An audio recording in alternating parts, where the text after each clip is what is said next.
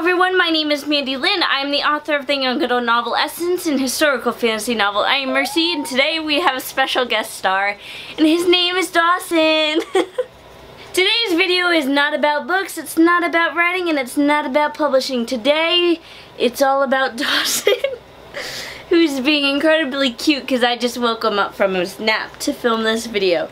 Anyways, as you can see, my family got a new puppy. Technically, we like to say this is my mom's dog, but he's awfully cuddly and he's just whoever's dog it is at the moment.